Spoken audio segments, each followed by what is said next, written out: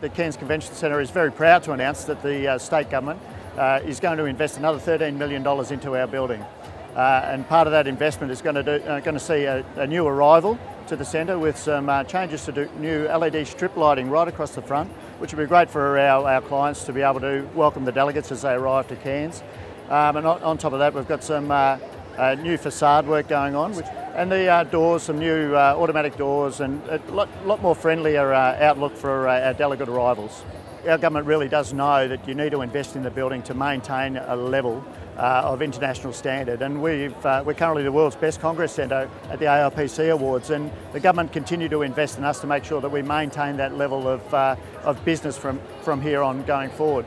We are really, for international delegates, at the heart of the Asia Pacific region in Cairns. We've got great airline access, particularly from Asia Pacific, but also connections through to Europe. And really, if you want to host an event, particularly with the associations, that want to grow the Asia Pacific level of membership, Cairns is in the heart of that. The main aim that we've got at Cairns Convention Centre is to make sure that our clients' events are a success, and also that delegates will experience some friendly tropical hospitality when they come up to our region.